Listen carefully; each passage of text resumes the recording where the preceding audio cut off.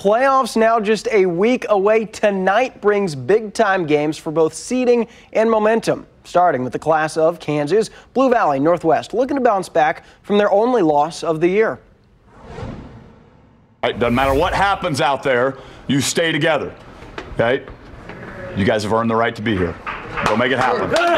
That's Coach Clint Ryder getting the Huskies ready to take on Blue Valley West in our Hy-Vee game of the week. And he gets a great effort on senior night by senior quarterback Mikey Pauley. Takes off for a 25-yard run here, and what a block by Adam Orduna's brother Christian Repass. Then, facing fourth down, Pauley would connect with Max Muehlberger, and that big conversion sets up a short touchdown and 7-0 Northwest lead. The Jags tried to answer. Quarterback Gage Roach finds Sage Huffman on a screen where he dips and dodges for a nice gain, but the Husky defense on a mission tonight. That's Drew Rinaldo firing through to hand West a big-time loss. Just dominant effort by the Northwest defense. They can celebrate a shutout tonight. Huskies win 21-0. The Huskies' top contender, Blue Valley. The Tigers hosting Blue Valley Southwest, down 17-7. The T-Wolves open with a big play as Dylan Dunn hits Hank Phillips, 34-yard gainer.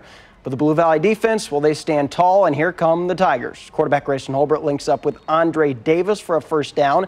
Then it's senior Kyle Coluno racing around left in for 22 more yards. But it's Sterling Lockett who gets the call on a 3rd and 4 jet sweep. That leads to another conversion. I mean, this is a total team effort, all leading to a Coluno touchdown as the Tigers go on to win 42-14.